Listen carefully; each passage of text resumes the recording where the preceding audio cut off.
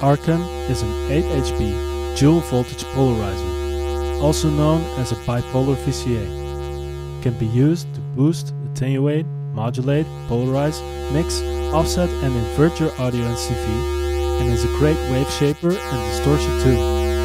Its versatility and small size makes it a great asset to any system.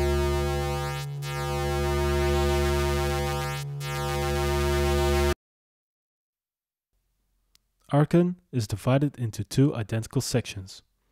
On the top left of each section, we have an input with a gain knob. It reaches unity gain at the second line indicator. After that, the signal gets boosted and distorted symmetrically. The signal can be inverted by flipping the switch next to the gain knob. The bias section generates a voltage when there is nothing inserted in its input. This can be used to offset and distort the signal asymmetrically. When we insert a source in the bias input, the signal gets mixed with the signal from the input section.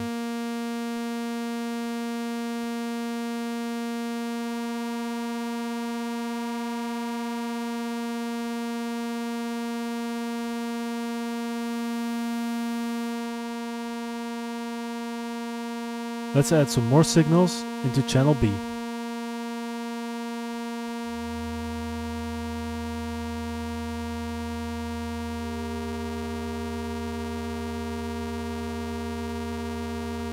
The outputs are normaled, which means that when the output of channel A is left unpatched, it is mixed at the output of channel B. This way, Arkan can be used to mix 4 signals together. When it is patched, the link is broken and we now have 2 individual mixes. When nothing is patched in the CV input, the modulation strength knob of each channel controls the submix level, with full attenuation at the clockwise position.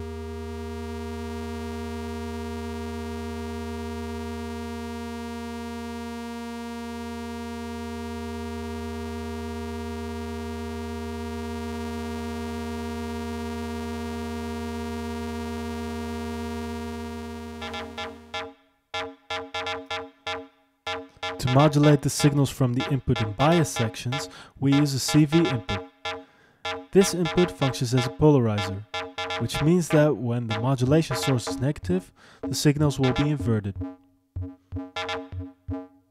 The modulation strength knob determines the amount of modulation. When it is fully clockwise, it is fully modulating, and when it's fully counterclockwise, the unmodulated signal is passed.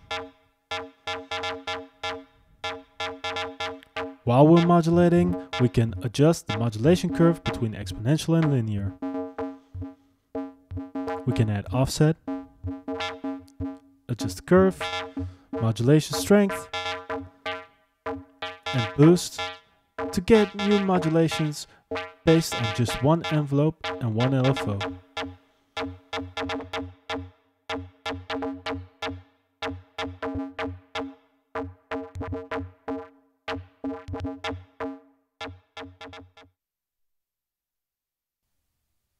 Let's have a closer look at how the modulation section works and how it can be used to create a wave shaper. When the bias section is generating a voltage, we can insert the wave we want to shape into the CV input. The wave is transferred to the output, and we now have a function that allows us to adjust the curvature of the wave.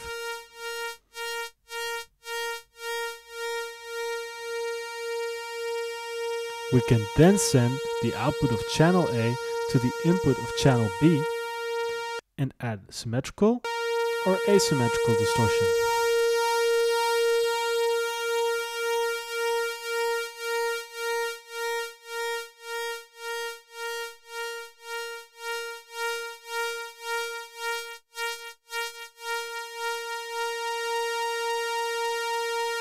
Or we can mix in more signals.